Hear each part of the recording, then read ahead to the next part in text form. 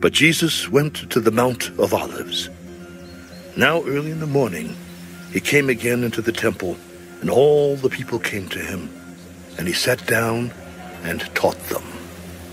Then the scribes and Pharisees brought to him a woman caught in adultery. And when they had set her in the midst, they said to him, "Teacher, this woman was caught in adultery in the very act. Now Moses in the law commanded us that such should be stoned. But what do you say?"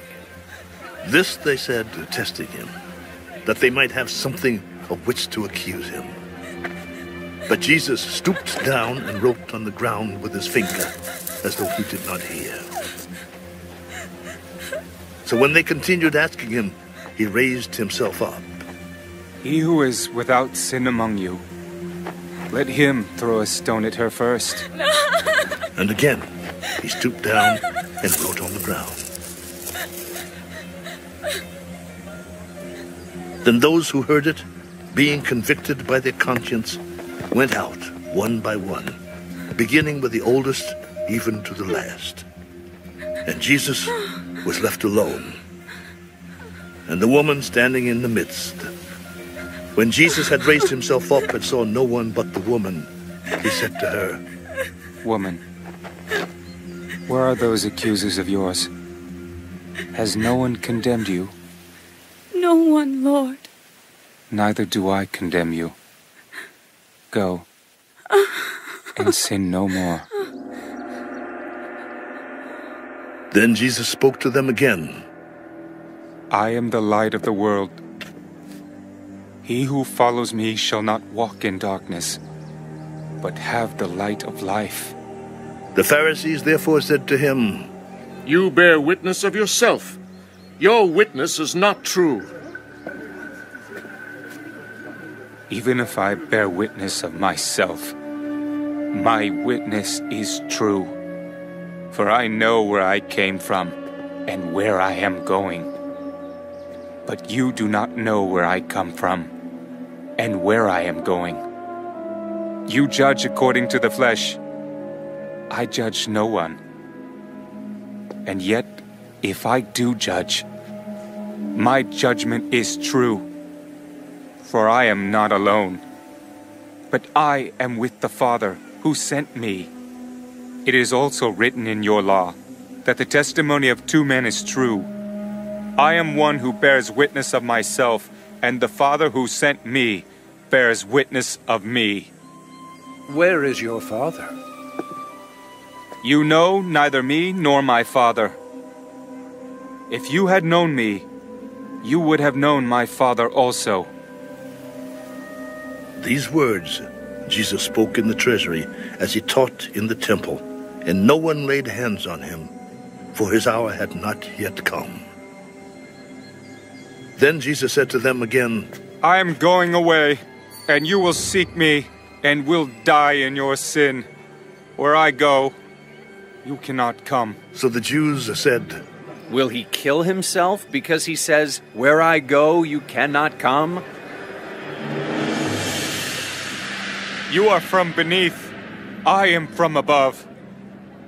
You are of this world, I am not of this world. Therefore I said to you that you will die in your sins. For if you do not believe that I am he, you will die in your sins. Who are you? Just what I have been saying to you from the beginning. I have many things to say and to judge concerning you, but he who sent me is true. And I speak to the world those things which I heard from him. They did not understand that he spoke to them of the Father. When you lift up the Son of Man, then you will know that I am he, and that I do nothing of myself, but as my Father taught me. I speak these things, and he who sent me is with me. The Father has not left me alone, for I always do those things that please him. As he spoke these words, many believed in him.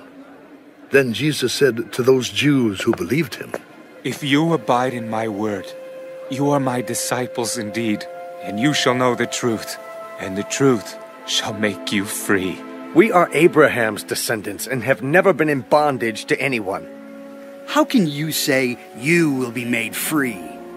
Most assuredly, I say to you, whoever commits sin is a slave of sin. And a slave does not abide in the house forever, but a son abides forever. Therefore, if the Son makes you free, you shall be free indeed. I know that you are Abraham's descendants, but you seek to kill me because my word has no place in you. I speak what I have seen with my father, and you do what you have seen with your father. Abraham is our father. If you were Abraham's children, you would do the works of Abraham.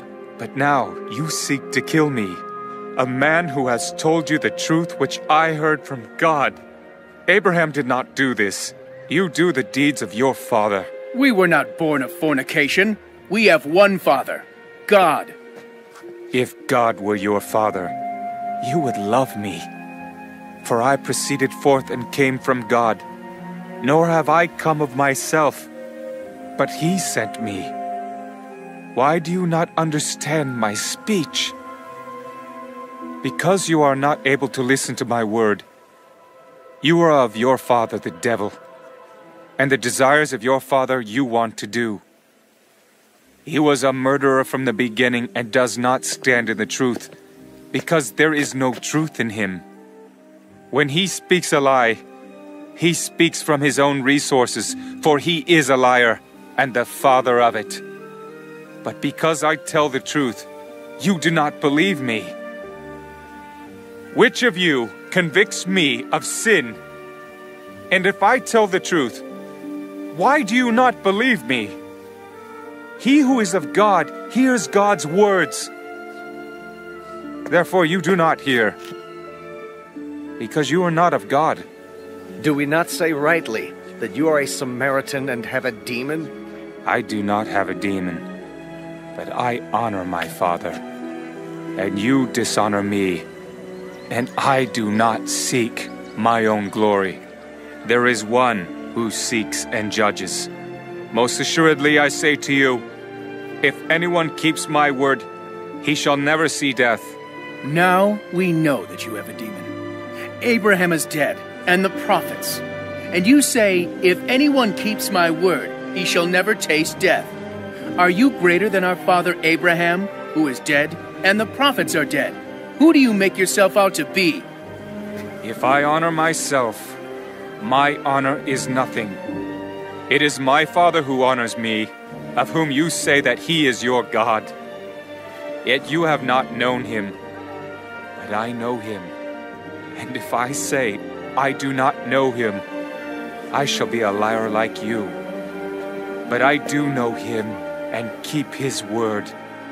Your father Abraham rejoiced to see my day, and he saw it and was glad. You are not yet 50 years old, and have you seen Abraham? Most assuredly, I say to you, before Abraham was, I am. Then they took up stones to throw at him.